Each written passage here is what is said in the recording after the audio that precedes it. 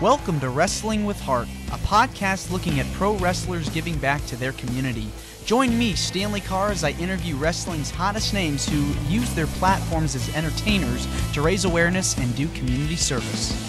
Hello there, and welcome to another edition of Wrestling with Heart. This is the show where we talk with professional wrestlers about their lives in and outside of the ring, as well as doing acts of charity, community service, volunteering, inspiring others in some form or fashion. We're always about positivity here on the show. And with me today, I've got a very special guest. He is part of the National Wrestling Alliance, the NWA. I am pleased to welcome on the show Psycho Boy Fodder. Welcome to the show. What's up, man? Thanks for having me, brother. Yeah, absolutely. All right, so let's talk about your childhood and upbringing. Where did you grow up? I grew up in Fayetteville, North Carolina, so not too far from where I live right now. I was born in Greenville, North Carolina, and then we moved to Fayetteville. We lived in Raleigh, North Carolina, and then ended up coming back here to Fayetteville. Oh, wow. So we've kind of been up and down the North Carolina area. North Carolina's a hotbed for professional wrestling. I mean, the Hardy Boys, basically started their own backyard wrestling promotion. Guys like Shannon Moore, guys like Gregory Helms, Shane Helms got involved with that. Just unbelievable what they were able to do. How did you get into professional wrestling? What got you interested? Just as a child, I loved wrestling. I fell in love with it from the very first time that I saw it. So, I can remember, going to the video store when they had VHS videotapes. And you would go to the video store and they would have SummerSlam 92, the VHS tape, and you could rent it, or they had, like WWF. They would have these, I don't know if you remember these, like the Coliseum home videos. Oh, yeah. Yeah. Yep. So, just, man, going to the video store, renting different wrestling videotapes, and, my love for wrestling just grew, man. And then, when I was growing up was probably the hottest time in wrestling, because that's when you had, the Attitude Era and NWO and WCW and ECW. That's probably the best time ever in wrestling. Yeah. And I grow up and experience all that. So just, naturally, I always wanted to do it from the time I was a child. And then somehow ended up getting into it and actually doing it. Crazy. The Attitude Era was just a boom for professional wrestling. And like you talked about with going to, video stores and stuff, Blockbuster stores like that, they were selling those VHS tapes too. Not only you could rent them, but they would have them for sale. I would go and as a kid, and they would have stuff like No Way Out 2001 or No Mercy 2000. Just going in there and you could buy them for maybe under $10 at the time. Oh yeah, those are the best video games too, like the N64, like No Mercy, and like the No Way Out, and WCW versus NWO, like the THQ games. Yep. Those SmackDown, were, Shut Your Mouth, SmackDown, Just Bring It. Yeah, those were incredible video games.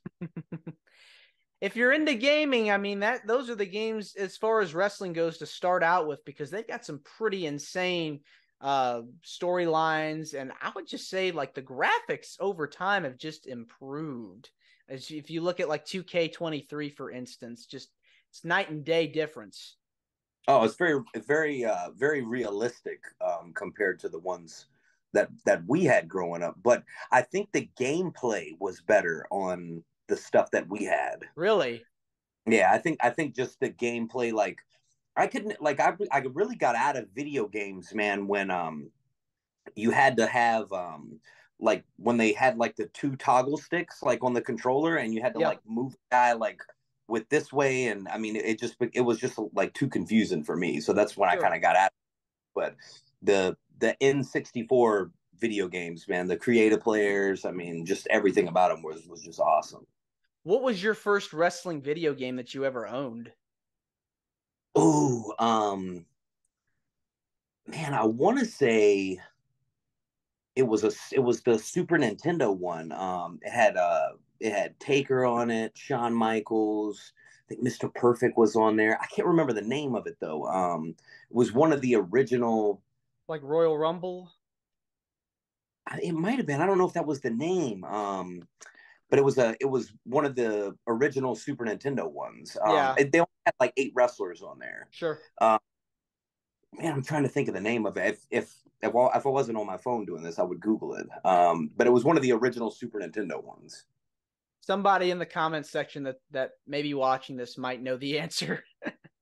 But Yeah, yeah. Shawn Michaels had like the red and white tights, and like yeah, that was when Taker was still doing like the stuff with like the purple gloves and everything. Yeah, I mean that was definitely an awesome game too.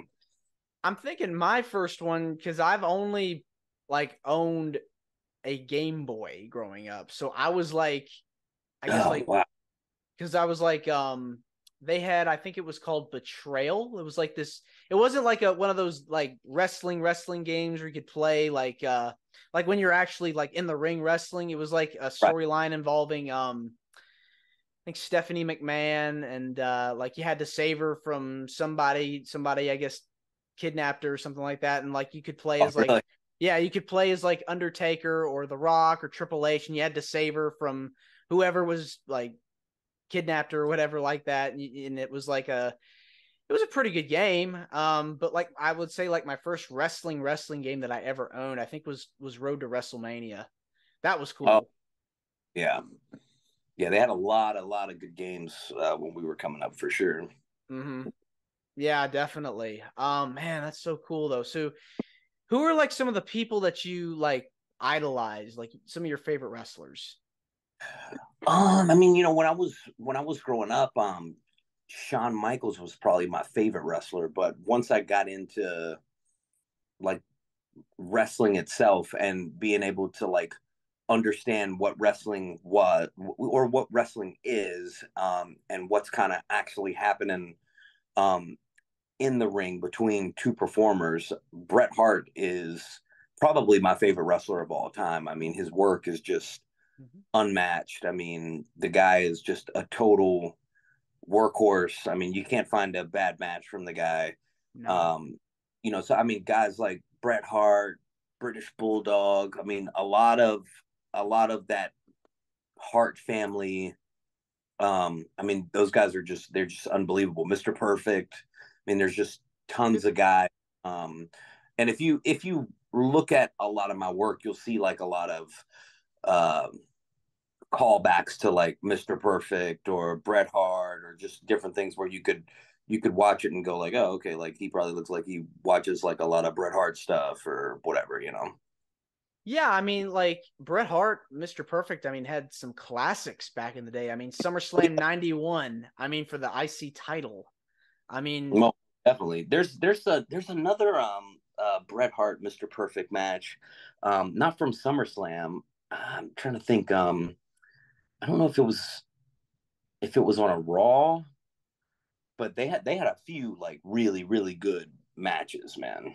oh yeah, no doubt about that. Um, just great technical work. I mean, who doesn't love a good technical wrestling match? And Bret Hart and Mr. Perfect, Kurt Hennig, brought it every single time they wrestled each other.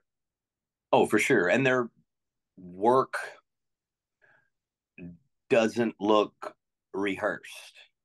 That's some of the best part of their stuff is like you can tell that they're doing a lot of stuff on feel in the ring and kind of listening to the crowd and going with it.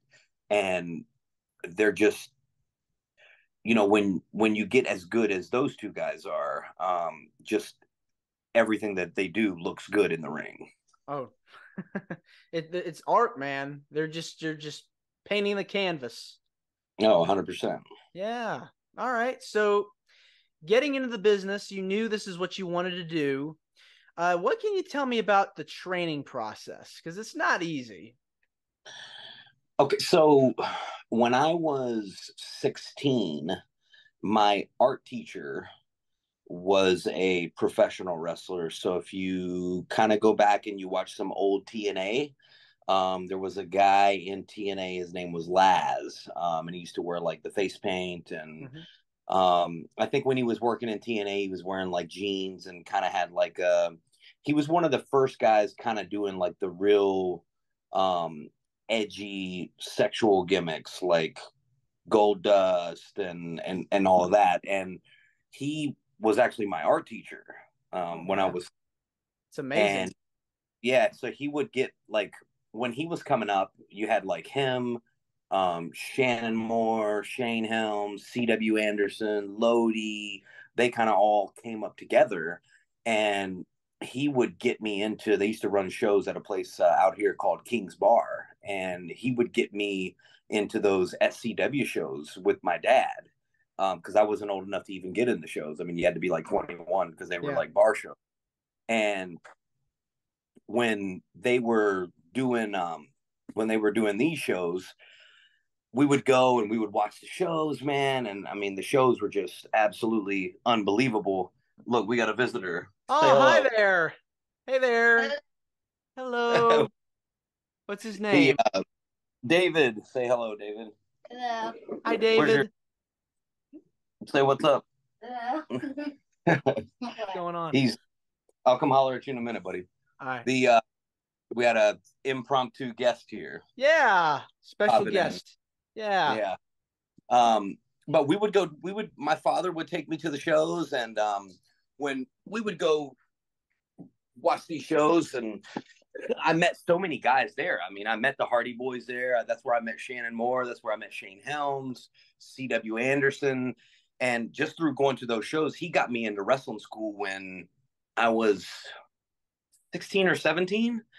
And I first started training then. And he actually lied to the people at the wrestling school and told them I was 18. And then once they found out I wasn't 18, they told me I couldn't come back. So from the time I was 17 until I started training wrestling again when I was 33. So I'm 36 now. And I just figured, man, like I saw an advertisement when I went into the gym one day. And at the time I was doing competitive bodybuilding shows, and I just saw this advertisement and I was like, you know what, man, like if I'm ever going to try to do it, then now is the time because like I'm 33. I'm only getting to the point. So I got to go ahead and try to do it. And I signed up, and then before I knew it, it just kind of took off. And, you know, the training process in itself is very, I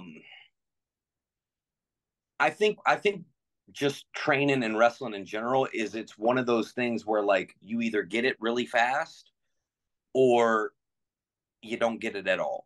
Think or swim. Yeah.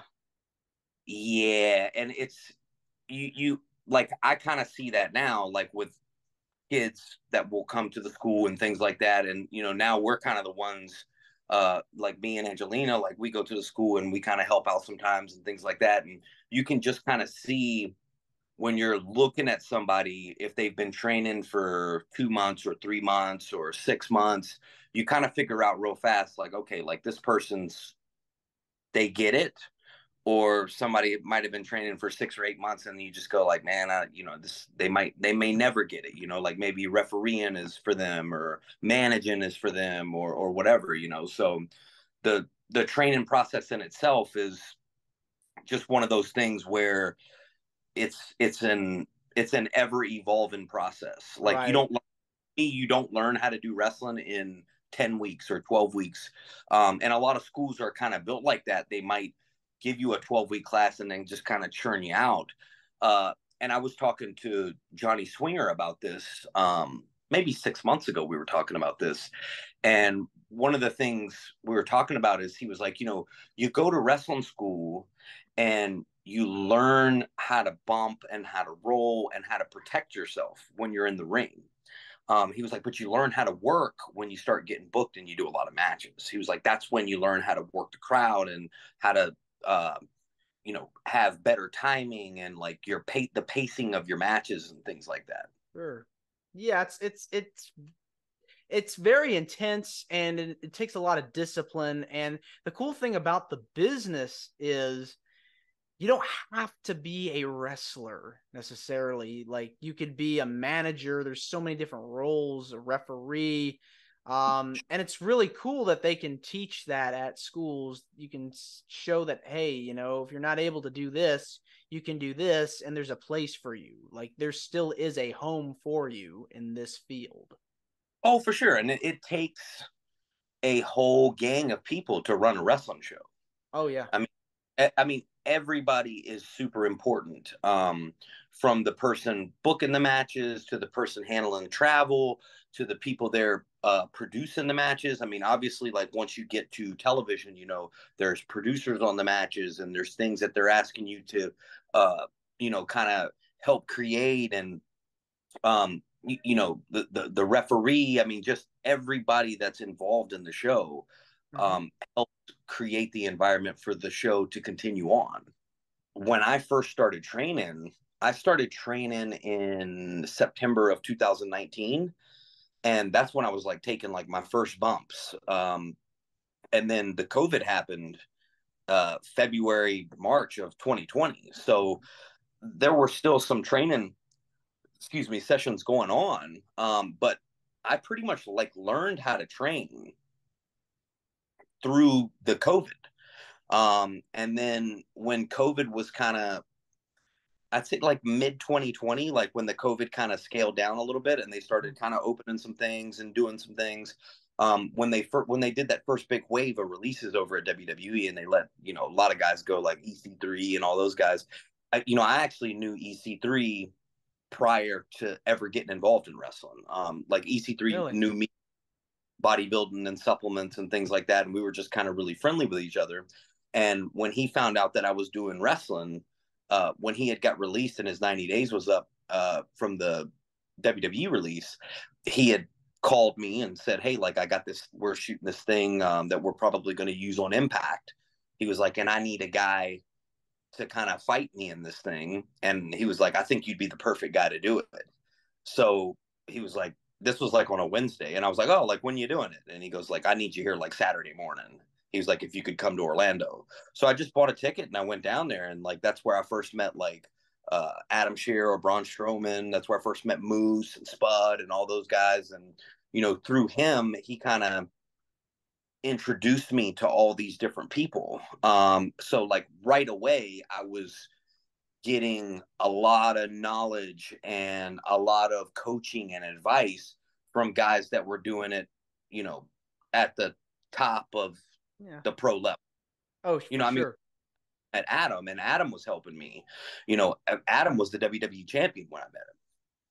So I mean, like here I am. Like I had only been training for 8 months. I hadn't even had a match yet in front of a crowd, and I was here doing this whole segment bit in front of all these people I didn't know, for that was going to be used on Impact Wrestling. So I mean, like just right away, I was just kind of thrown into the fire with the wrestling. Yeah, and the cool thing about your situation was that being in the pandemic phase, it seemed like things were quiet, a little bit, as it seemed like you'd have more time to do your workouts and things like that, and away from a lot of people. So you're able to get that training, you have some more time to do it, and before you're thrusted into that spotlight. Oh, sure, man. And the weird thing about doing all the stuff like during COVID and all that was that, the stuff that we were shooting for that got used like on Impact, and then like when EC3 got into shooting like the Free the Narrative films and all that stuff was done with like what I would call like prop crowds, right? Like just basically extras that they brought Mm-hmm. in, Yeah. noise and that kind of stuff, right? So when you're doing something like that, like I kind of learned how to have matches not really in front of crowds. So when you're working matches and you're not doing them in front of crowds, you can kind of work at whatever pace you want because the people there are already kind of queued up to do whatever they need to do, right? Mm-hmm. In like cheering or booing or whatever's happening Right. for. But once you actually start working in front of crowds, that's totally different, right? So then you can't work as fast. you got to listen to the crowd, and it's a completely different thing. And that's one thing that I had to learn, post doing all of this stuff that was really heavily featured online, that was kind of giving me like the looks, is like, I'm doing all this stuff and I can work at whatever pace I want when we're shooting these things. And then I have like indie promoters and bookers that are hitting me up to book me when they start bringing the crowds back. And I'm getting out there going like, oh, wow. Like I can't work as normally work. Yeah. Yeah. It's like, you kind of have to take that big dive into the pool, so to speak, to start, getting ready. And, like the crowd's here, back to business. You're on. Let's get the camera rolling on red. For sure. And that's why, like, for the first year and a half that I worked matches in front of crowds, I knew so many guys through EC3 that, I'm very friendly with a lot of the North Carolina promoters, bookers, all that type of deal.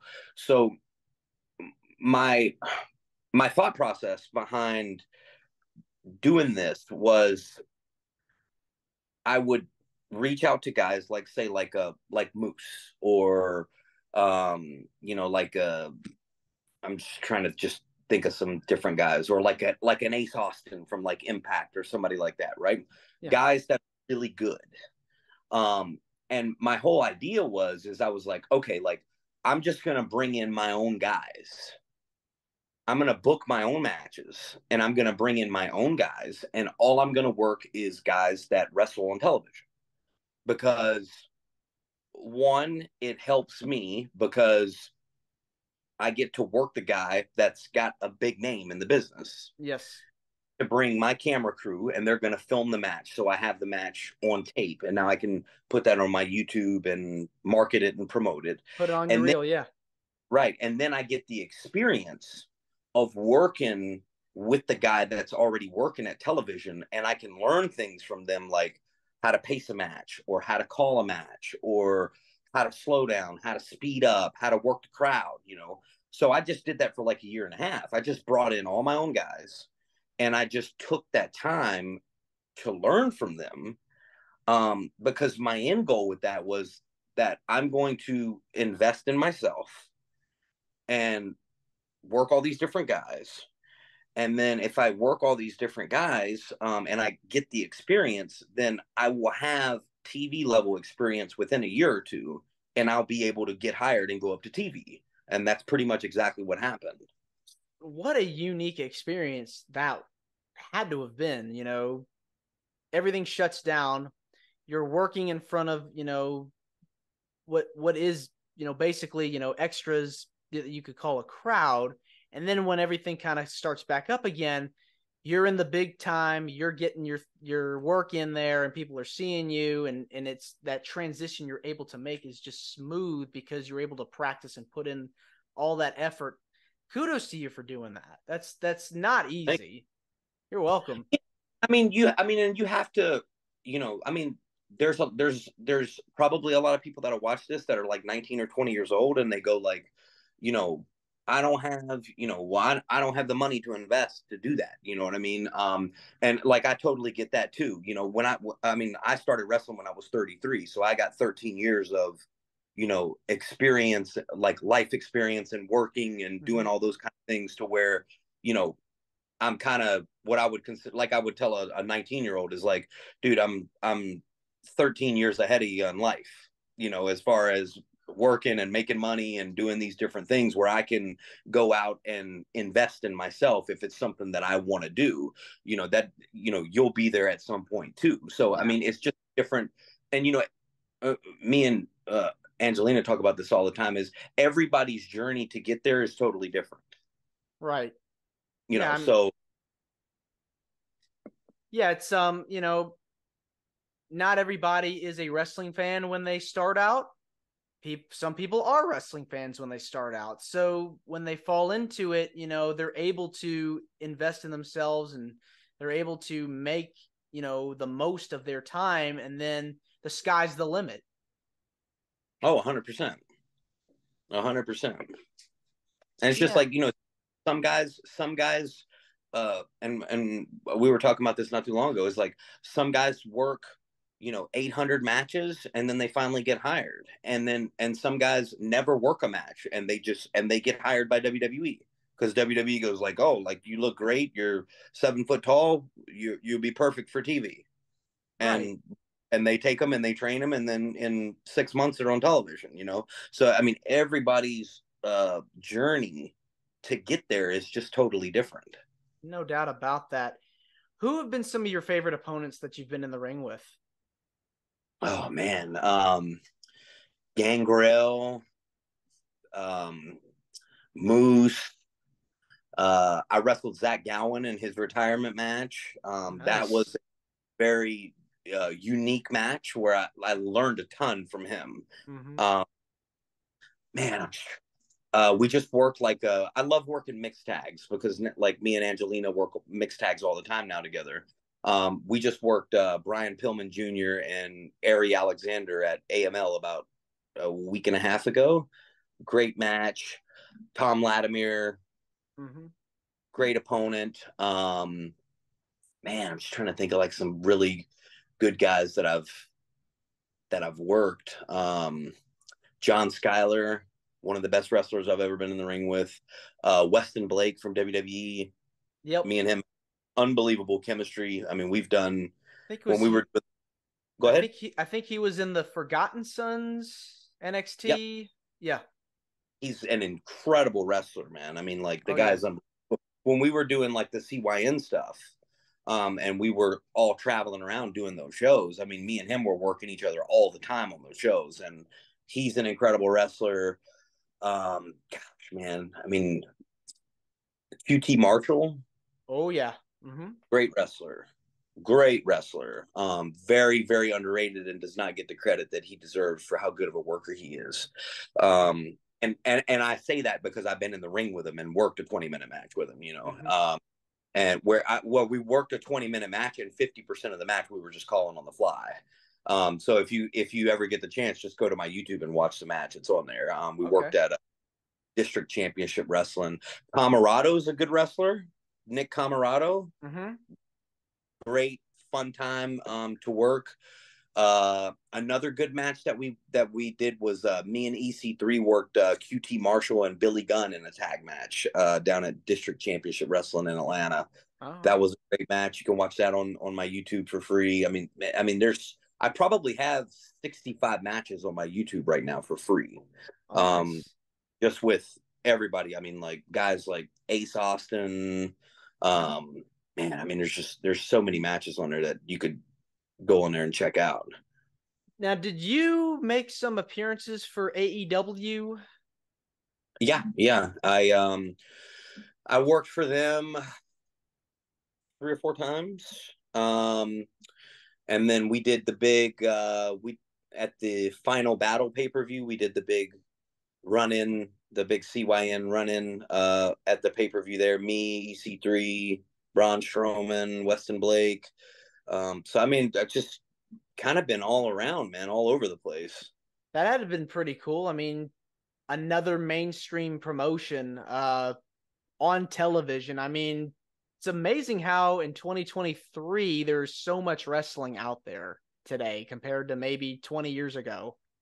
Dude, it was, what's kind of weird is like so when we put out that Free the Narrative 2 that had Braun Strowman in it, Yeah.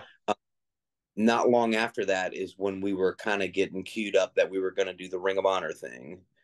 And it's kind of weird. Like I always say, like, that, you know, God will put you in situations where like that month, December 2021 was kind of like I don't want to say it was like my breakout month, but it was a big month, right? Because we did the Ring of Honor run in, and I felt like um that was the biggest crowd I'd ever been in front of. I mean, that was the last Ring of Honor pay-per-view that they were doing. We had this big huge run in spot that we were doing like right before the main event. Um and that there was probably 5,000 people there at that event, and that was the most people I'd ever been in front of, because I was like, Mm. holy cow, it's like it looks like there's like just a mob of people out here, you know. And the next day is when I got contacted by AEW to come do like Elevation and Dark and all that kind of stuff. And when I went to AEW, there was like 13,000 people there. Oh yeah. Um, so it was a little different, because like we were just doing a run in front of like 5,000 people, but I felt like that experience is what prepared me to be able to wrestle in front of 13,000 people. And that's a totally different experience in itself, you know, where you're wrestling in front of that many people. Like, you know, people always ask me, like, is it more nerve-wracking to wrestle in front of 500 people, or like crowds like an AEW, like where it's like 13,000 people there? It's much more nerve-wracking to wrestle in front of 500 people. Really? Oh yeah, for sure, because you can see everybody. When you do something like AEW or like Ring of Honor or like NWA, like I can't really see past like the third or fourth row. Hmm. um, because it's like the way the lights are positioned and everything. Like you can see like those first couple of rows, and then like once you get past like a couple of rows, you can't even see anything. So it's much easier to do that, as opposed to like if you're wrestling in front of 200 people at Hmm. an end. It's like, man, dude, like everybody can see you and you can see everybody, and they all got their eyes on you, and you know you don't want to make any mistakes. Not to mention, where the stage is positioned, the Titantron is positioned, people do crazy stunts over there as well. So kind of have to be careful around that area too. Oh, most definitely, dude. Absolutely. Awesome. Absolutely. Nice. Oh wow. So you're with NWA currently, Yep. and you're working with and you're in a relationship with Angelina Love. Tell me Oh yeah. about tell me about how you guys met. Man, we met at TV. At a Just TV? yeah, I mean, I had actually, I was doing. They had brought me in, and I did a couple of matches on some of the tapings, and I saw her in the hallway, and we met. And then once we met, it was just over from that point, you know. Oh, So yeah, we were just kind of just like best friends, and then we started doing the gimmick stuff together, and I was like, oh man, I mean, it just worked out. I mean, me and her are just like best friends, man, together every day. So that's so amazing. Were you a big TNA fan? Did you watch The Beautiful People? I know she was a part of that group too. no, so during that time period, like with wrestling, so I had, around that 2008 2009 time period, I had kind of drifted away from wrestling. Like I wasn't Really? really much anymore. Yeah. So like it's kind of a funny story. On that first Free the Narrative that we did, it was like me versus John Schuyler. It was EC3 versus Matt Cardona. I think Moose worked Matt Sydal. And that during that period of time, that was when Matt Sydal was doing like the Evan Bourne stuff, Mm-hmm. when he was in WWE. And I remember I met Matt Sydal, and I had no idea who he was. I had no clue who he was. And we were just kind of talking about supplements, because like that's my real gig, is doing supplements. Like I run a few supplement brands. Nice. And we were just talking, and I was like, yeah, man, like I heard you like do a lot of stuff with the wrestling stuff. Like you just kind of get around. And he was like, yeah, I get around a little bit. And I just had no clue who he was, who I was even talking to. And me and him like exchanged phone numbers, and he popped me a message one day, and he was just like, hey man, like I know you like was like working on the wrestling stuff and all that. Like if you ever want to like come down here and like train at my spot, like you can come down here and hang out and train. And I went down there a bunch of times and trained with him, and I learned a whole load of stuff. So like when I met Angelina, I had no idea who Angelina even was. I just saw her in the hallway, and we just kind of got to talking, and Yeah. then he was like, oh, like I'm such and such, like and I was like, oh, you're, oh, the TNA girl. Oh, okay, got you. So it just, Yeah. I never had any like, when I met her, like I never had any like, oh my god, like that's Yeah. Angela Love or anything like that. I was just like, Sure. oh, like you look nice, and You Yeah, know, you're easy to talk to. Like, oh, like we should just like date and hang out and stuff. that's awesome. Okay, so both of you are now working together in the Yeah. company. Tell me about describe your characters that the both of you play on television. Just totally crazy. Just like psycho about each other, but also like like I'm the psycho boy, she's the psycho girl, right? So we kind of just feed off of one another. But, you know, when she's managing me, like the psycho boy character is more or less like feeding off of her energy, right? So like if she's really happy that I'm devouring a guy, oh, it makes me super crazy and makes me want to keep doing it, you know. You know, so we have a lot of spots that we do in the matches that kind of showcase that. It's more like just two like totally like insane people, man. Like just kind of like two people like man, like almost like how it's got a few dynamics to it, right? So like one dynamic is like that old macho king Elizabeth dynamic where Mm-hmm. like you got two crazy people, but like me and her, but also like me and her are not like arguing with each other, or you know, I'm not like trying to like shield her from other men, you know, like how I macho gotcha. king would do, right? Yes. But it does have like that George the Animal Steel, like slapping your face, like super Yeah. crazy. Eating the um turnbuckles. yeah, exactly. So it's got a lot of those vibes to it though. But just kind of like with our own spin on it. Sure, sure. Who came up with like the characters of Psycho Boy and So EC3, so the name Fodder came from, it was kind of a joke a little bit. Um if you go back and you watch the credits on that first cinematic wrestling thing that we did that ended up on Impact, um because I was the guy fighting EC3, and I was kind of bumping around for him, and he ultimately beats me in the fight there. They had me listed as Merton Woolard as the fodder, like basically like the prey, like getting destroyed by like yeah. EC3. And me and EC3 were talking about it, and when he was putting together the Free the Narrative one, and he was like, this fodder thing. He was like, I like that name. He was like, I think we're just going to call you fodder in Free the Narrative. And at first, I was just like, I don't know, man. I was like, fodder. I was like, that sounds kind of like. I was like, that doesn't sound good, man. You know. And he goes, trust me, man, it'll work. He was like, you'll be the psycho boy.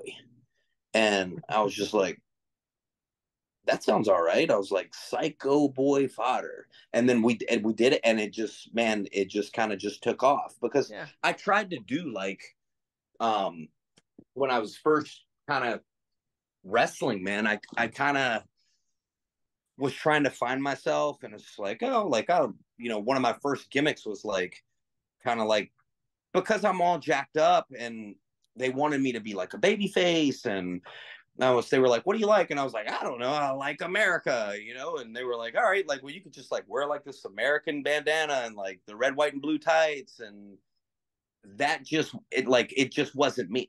Like, so when I started doing the stuff with EC3, you know, he was just like, man, he's like, when we do this thing, I was like, what do you want me to bring? And he was like, just bring black boots and black jeans. And I was like, okay. So when I started wearing the black boots and black jeans, he was like, this is you.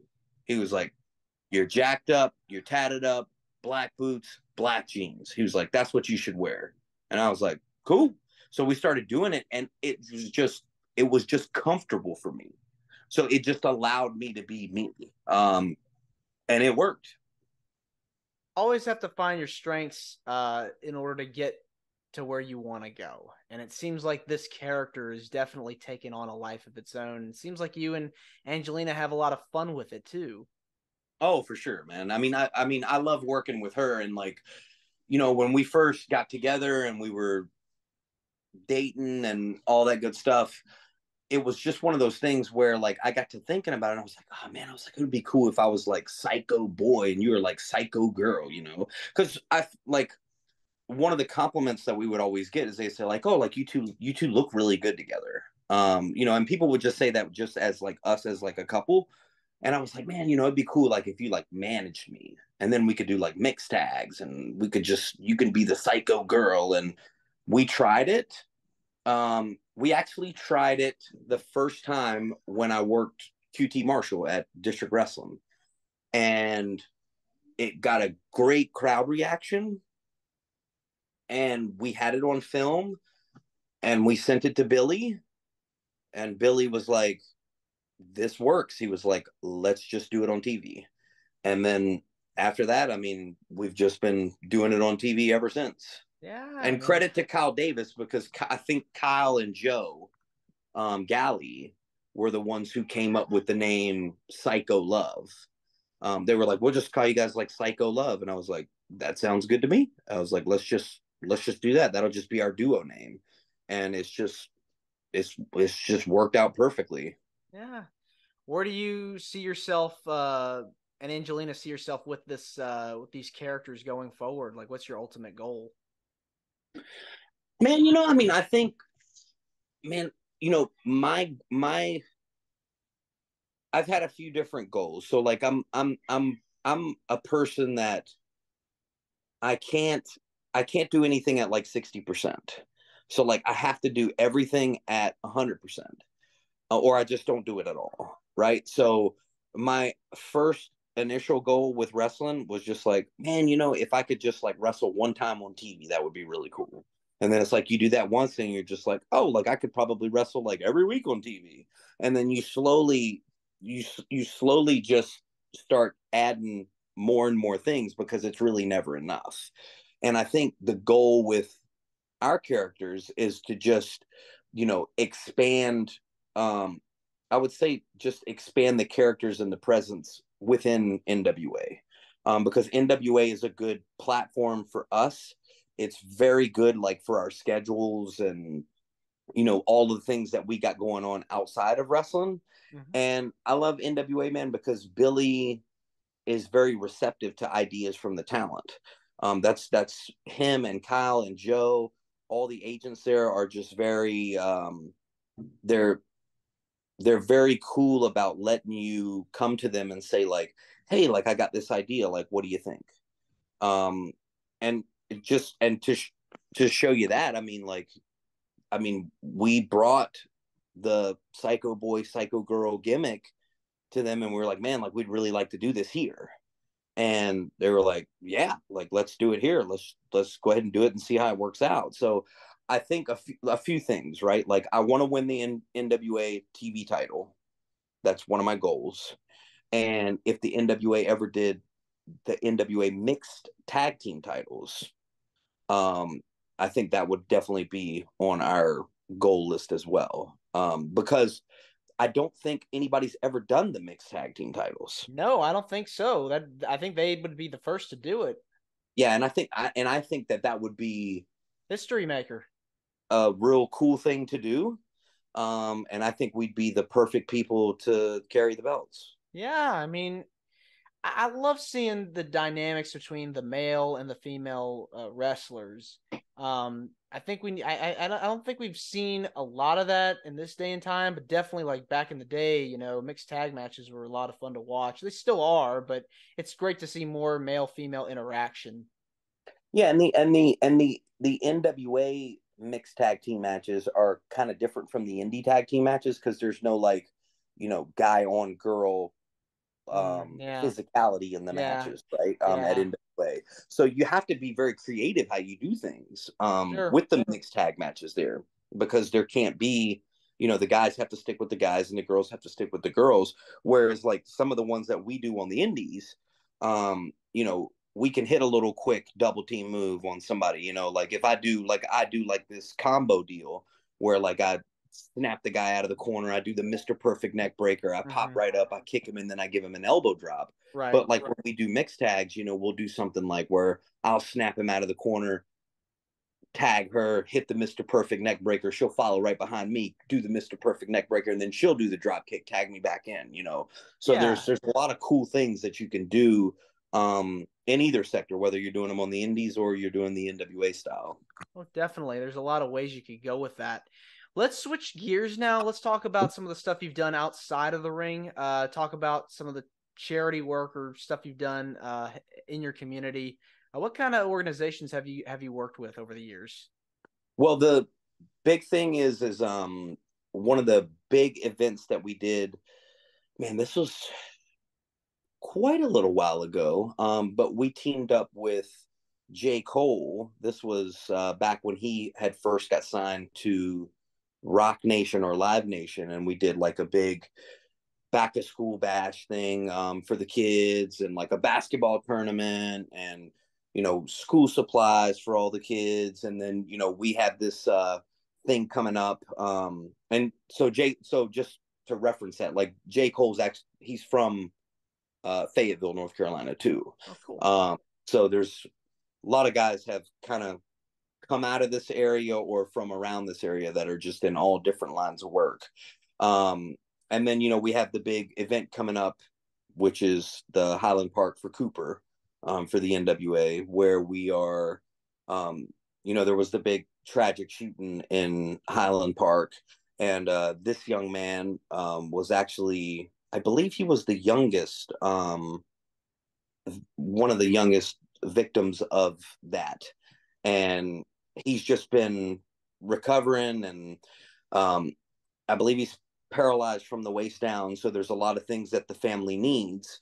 And, Billy is a huge proponent for charity work, and that's his community. And we're putting on like a huge wrestling show for everybody in and around that area. It's a big benefit show. We got Camille on there, we got Natalia Markova on there, me, Angelina Love, Jordan Clearwater, EC3, the Savages will be there, Country Gentlemen. So I mean, it's a huge loaded card. Oh yeah, stacked card, and everything that we're doing is for this young man and his family. Wow, that was a terrible tragedy. Devastating to say the least. Just unbelievable. Yeah, and it's very strange, like, too, man, being like when we went there, even being in the area, like where it transpired, you know what I mean? It's just a very very weird experience being there, like, or being in and around where something like that happened. So I mean, I think the show Saturday is going to be great. I think it's going to be a huge turnout. I think they're going to raise a ton of money for this young man and his family. And, I mean, he deserves it, man. Oh, definitely.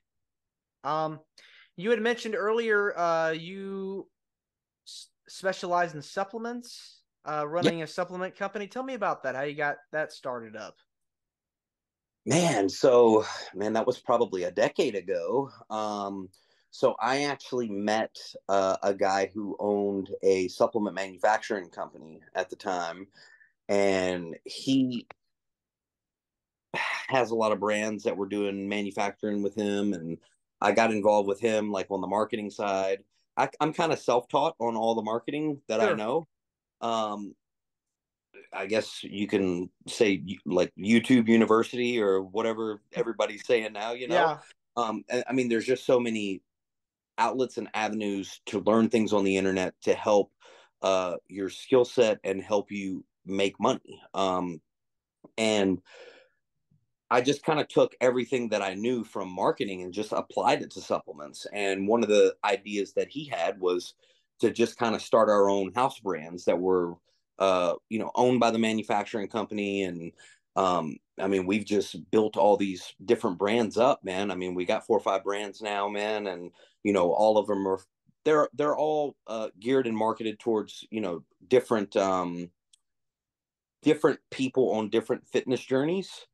So some people are on more like the health and wellness. Some people are on more like, like the hardcore bodybuilding. Some people are just kind of like in the middle.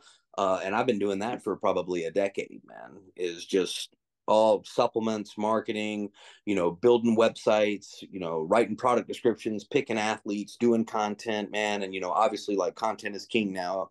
Oh, yeah. yeah, so I mean, just doing that, and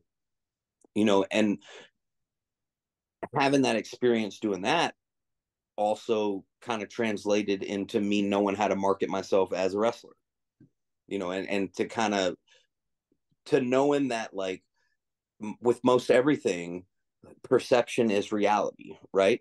So if you want people to view you as something, then you need to associate yourself with that, and be presented in that light, right? So it's like, if you want people to view you as a TV wrestler, then you need to work TV guys. That's how people start to view you. They start going like, oh, like, I know that guy, like he works all the guys from TV, and then people start to associate you as like, oh, like, well, he's a TV wrestler too.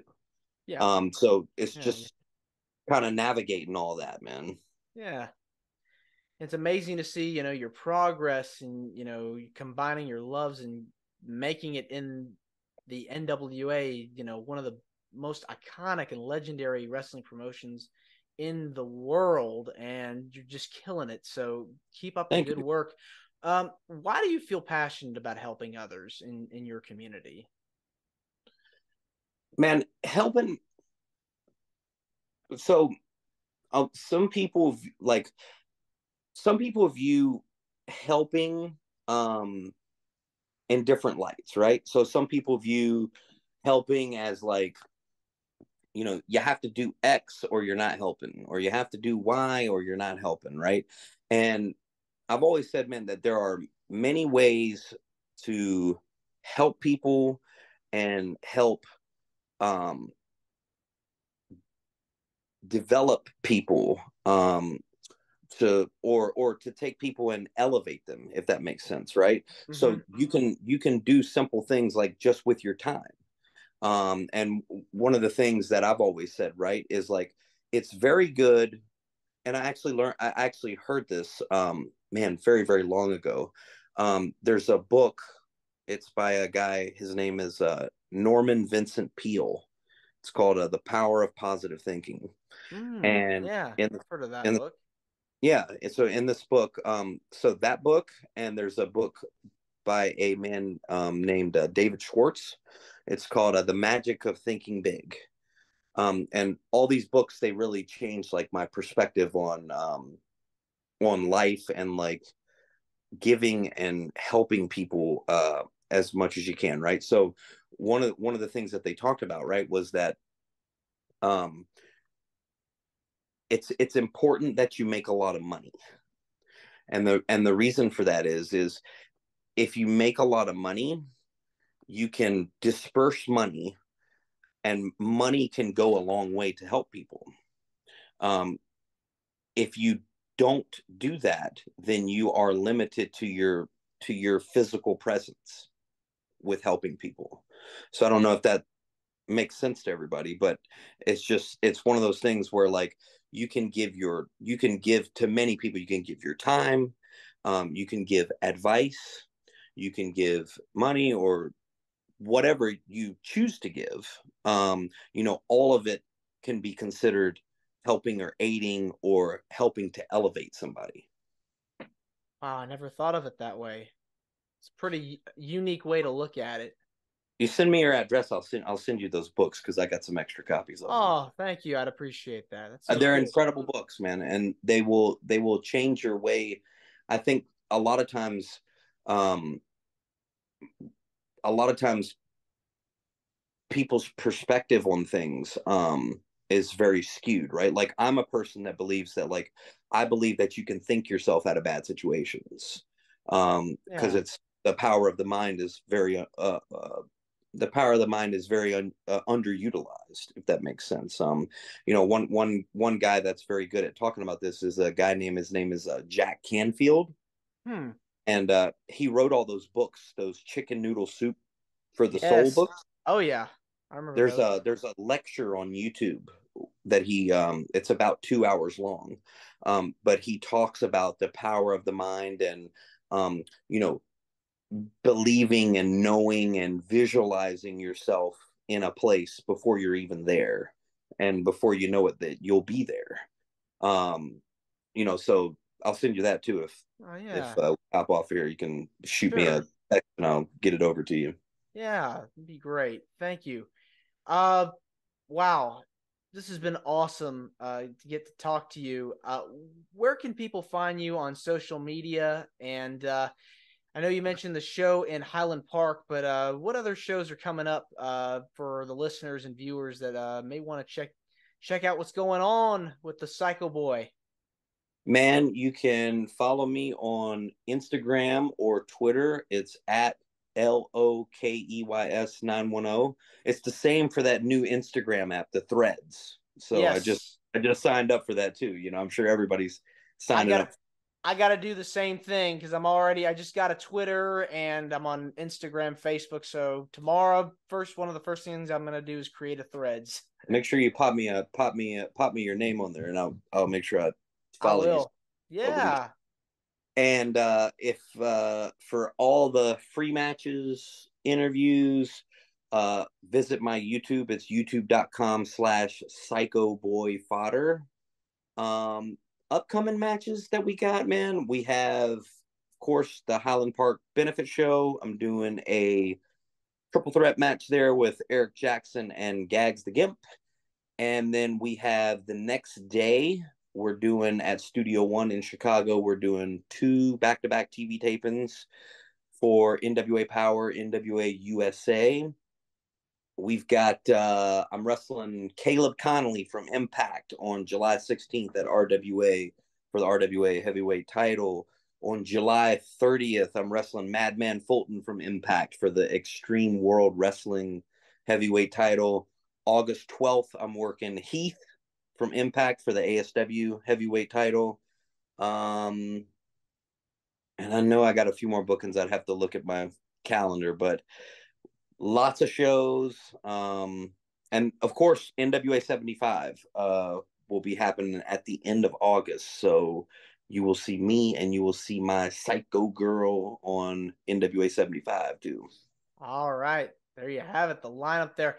Just want to say thank you again for coming on. It means a lot to me and the listeners and viewers. And let's get Angelina on next time. It's appreciate if you tell her about the show, and love to interview her as well. Yeah, I mean, I'll let her know here in 5 seconds when I walk out of this room. And we'll get that. You got my number, right? So yes, I do. Text me when we get off of here, and we'll get it all set up. Sweet. Thanks again. Oh, thank you, buddy.